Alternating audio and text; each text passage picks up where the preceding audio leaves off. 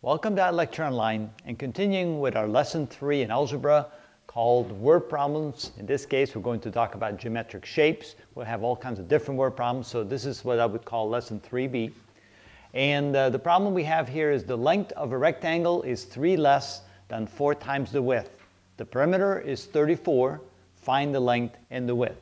All right, so first, it might be a good idea to draw a little rectangle. Here's the width. Here's the length. So we want to just use one variable x.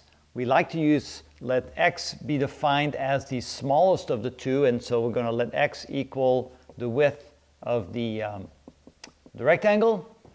Then how do we express the length in terms of x? Well, it says here that it's 3 less than 4 times the width. So let 3 less, that's minus 3, then 4x. So this is 4 times the width minus 3, which means 3 less than 4 times the width, and that will represent the length.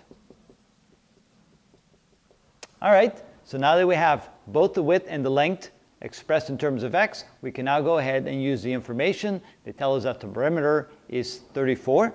So we can say that the perimeter, which is defined as twice the width plus twice the length.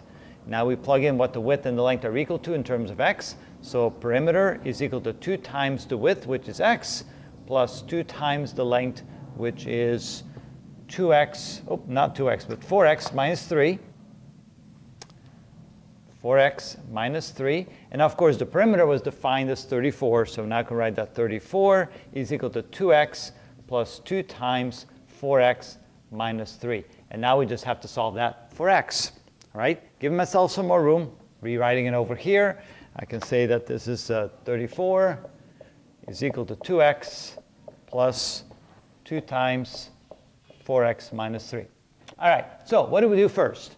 Well, we want to get rid of the parentheses first. So let's multiply the 2 with both the 4x and the negative 3. So we get 34 equals 2x plus 8x minus 6.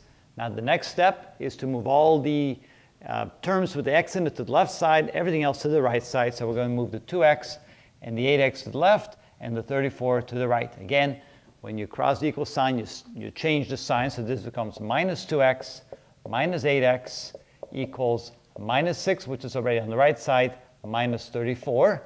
Then combining like terms, to minus 2x minus 10x minus 8x is minus 10x equals, that would be minus 40. And then dividing both sides by the numerical coefficient in front of the x, which is minus 10, we get x is equal to a positive 4. All right, going back to see what that means. We defined the width as x, so we know that the width now is 4, and then the length is 4 times that minus 3. Well, 4 times 4, that's 16 minus 3, which is therefore 13. And there are the two answers. The width is 4, and the length is 13. And that's how you do that.